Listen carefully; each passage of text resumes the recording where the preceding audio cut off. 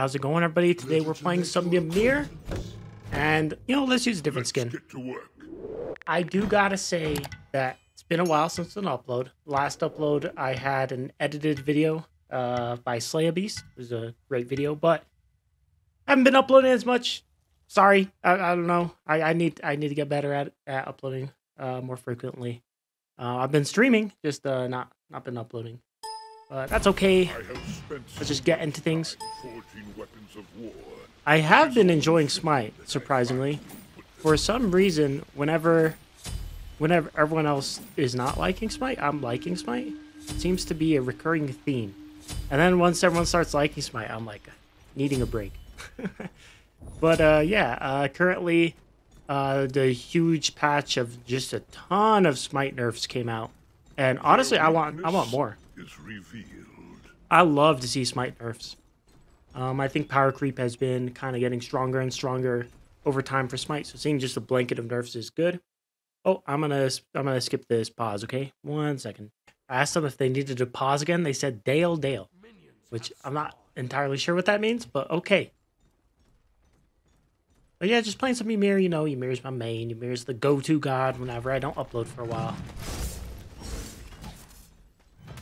I've actually been working on an Atlas montage for a while now. It's like 90% done, but I'm trying to get a specific play for the montage, and it just hasn't happened because it requires a lot of luck.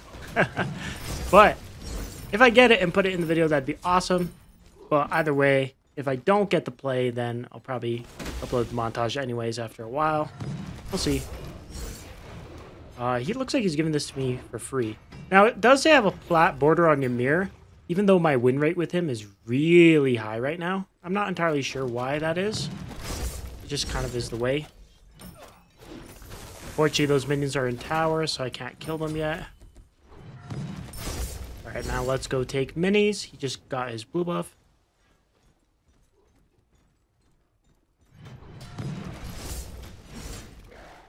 Another start you can go on Ymir is the Spear of the Mages, or Spear of the Magus, however you want to say it. I'm going Bancroft's today. I think Spear recently got nerfed as well, which is okay. It's still a solid item.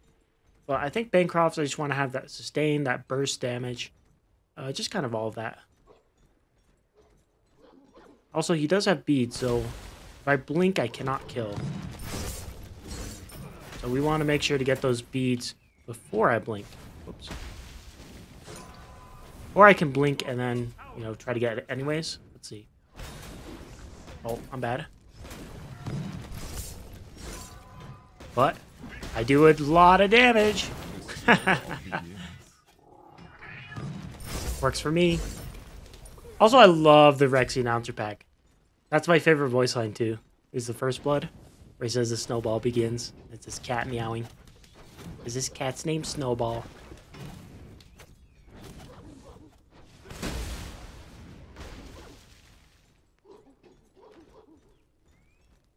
Alright, Mr. Vulcan. This is one of those matchups that it's annoying, but it's actually not that, like... I mean, it's a pretty bad matchup if you don't get the lead. But I have the lead now, so that's good. But Vulcan can definitely win this. His one goes through walls as well. Specifically, Ymir wall. Oh, you're in a bad spot.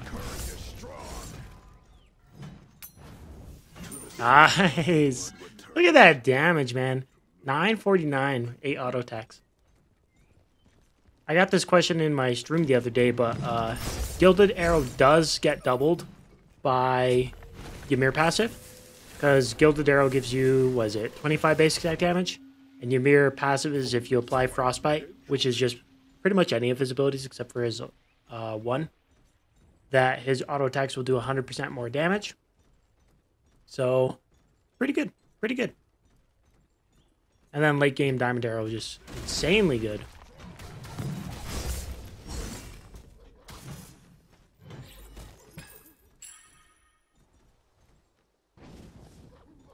Your middle tower is under attack.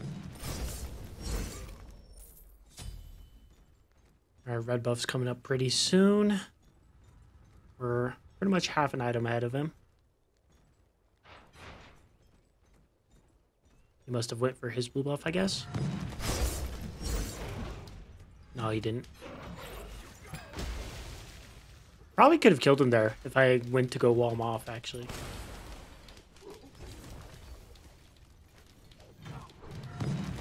I'm not entirely sure why he placed his turret there. He must have not seen me. You know what? This is one of those rare matches where I might go for an early Demon King. He could steal it, but I'm really far ahead right now, and I can get a huge snowball if I take this. If he steals it, then it's whatever. It's not like he's going to get my tower. What was it? High risk. No. Actually, it's low risk. Low risk, high reward. Because if he steals it, it doesn't really change anything. Because I'm still crazy ahead. But if I take it, then I can get his tower and stuff.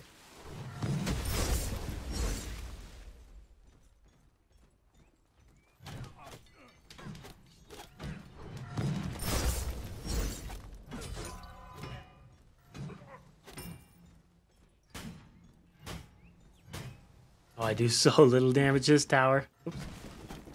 Oh, now we have minions, which means no more backdoor protections. And even if the minions die, backdoor protections are no more. That was a bad, too, considering I knew he was going to use his ability.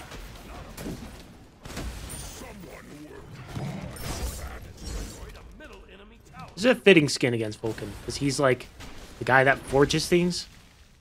Yeah, I'm using Titan Forge.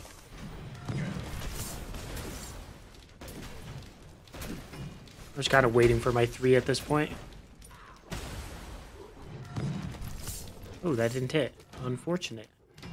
If I get my blink here, I do kill him. 100%. I just gotta not miss.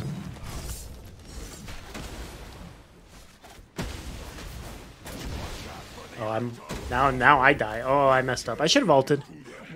Should have ulted, but I was worried I wasn't close enough and that he would backfire out of it. So I wanted to get really close. I just didn't think his ult would come up when it did. But he does have 10% cooldown reduction.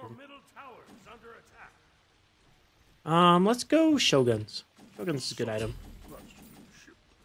And then what kind of build do I want to go? Do I want to go into auto attack? Do I want to go full damage with poly? I might do that. Because most Ymir games actually don't get poly. And people like it when I get poly. So this seems like a good chance to do that. I can go Book of Thoth next. And then Polynomicon. Into Rod of Duty. Seems like a solid build. And then I can swap Bancrofts out later on. If we don't need it.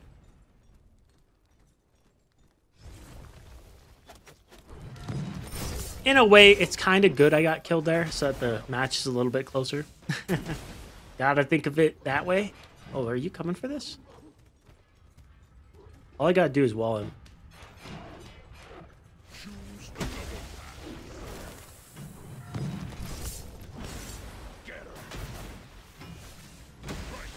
Use my ult for CC immunity there. Wait for the wall. Oh, bad wall, bad wall.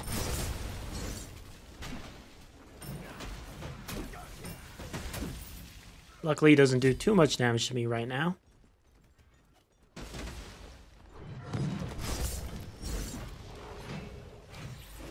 Sometimes I'll go beads against Vulcan, because if you're attacking him, sometimes the only way to really get him off you, or get me off of him, is with his meatball. And if I use beads against that, then I can just kind of keep chasing. But I don't know. I don't know what second relic I want here. Upgraded sprint's kind of good. Bracer, I love Bracer. Bracer's a great item. Lots of options. Now, for late game Vulcan, Aegis is probably best just because his ult does start to do a lot of damage. Also, his ultimate's down. We should go for Demon King right now. Right now. If he comes over here, I can kill him. His ult's pretty much the only thing preventing me from taking Demon King the entire game. And without it, since I'm ahead, he will die if he comes over here. Now, there's a chance he comes over here at the right time and steals it, because I don't want to use my ult. He's coming over here. Should be able to get it. Oh, that was close. Now I should be able to kill him. You have your beats. Also, what I did there was I froze him. I waited on the 2 until my freeze was about to run out. And the reason I did that was that the slow lasts as long as possible. Nice. To think he stood a chance against you? Because there's no reason to use your 2 right at the start of your freeze unless you think they're going to beat it or something. Which I kind of did. But if you use it at the very end of your freeze, then you're extending your CC as long as possible. It's just good to do. Depends on who you're against, though. Alright, that was kind of a quick game. I think I'll do a second Ymir game into this. So let's kind of jump into that one. The end screen if anyone wants to see that. In Cthulhu. Now, I hate to be the bearer of bad news, but Guardian versus Guardian, Ymir almost always wins. Except for, like, Sylvanas, I would say. But Guardian versus Guardian, I'd say Ymir beats almost all of the Guardians. Maybe Athena can win with a very specific build because of her range and her block stacks.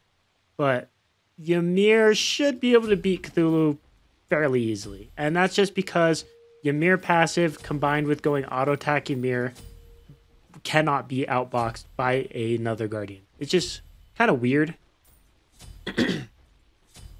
The way I always describe it, I've described it like this before, is that when you have a Guardian versus like a Hunter, in a lot of, I guess, ways, the Hunter is better, right? They have range, they have these certain items, they have lots of damage, lots of poke, but they have a different tool set than you, and because they have a different tool set than you, you can use the fact that it's different to win.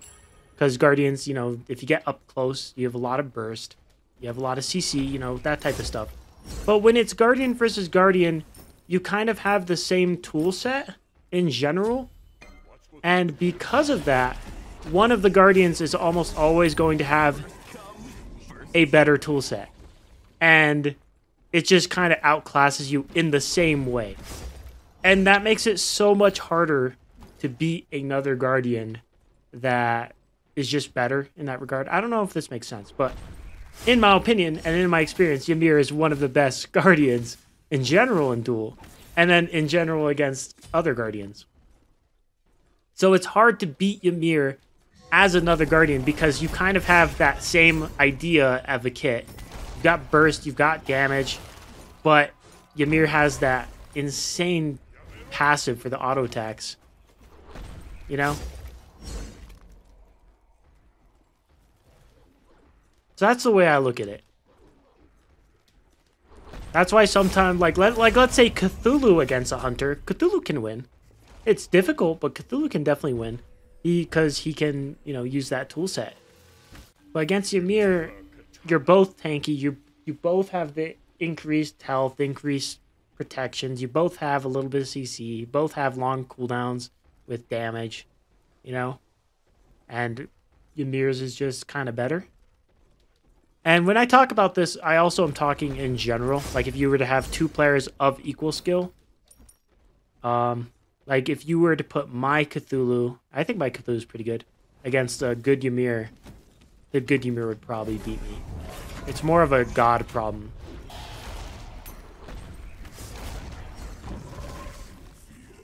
Dang, if I got Blink. Could Blink on him right now, but might just go for it. Oh, bad wall, bad wall.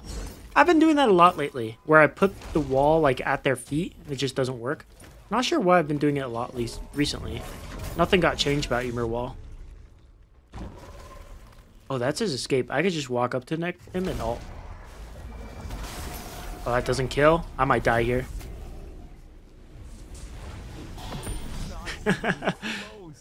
I kind of felt like I was going to die anyway, so I figured, okay, if I turn around and he's W keying at me full speed, then I should be able to get him in freeze range, and it worked. However, I wasn't sure if he was going to miss his 2 or not. But yeah, one thing with Duel right now too is there is almost no one playing Duel. I had a stream the other day where I played for like 4 to 5 hours, and I fought the same 2 people over and over and over again. And yeah, just no one's really playing Duel. And I don't think Duel is in the worst state it's been. Like, I think of all the times the duel had a lot of players and how bad it was then. Also, catching him out there is huge. Oh my goodness.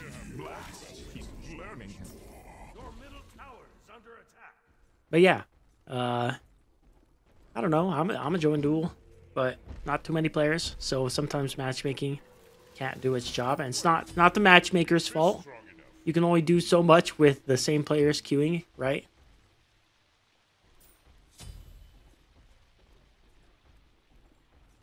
That's always a fun topic to talk about, matchmaking and Smite. And it's kind of funny when you think about how a lot of issues with matchmaking isn't even, like, solvable.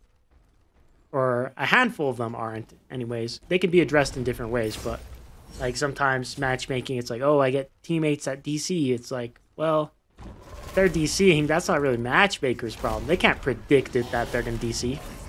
They could increase punishments for DCing, but that's a whole different story. That's not matchmaking.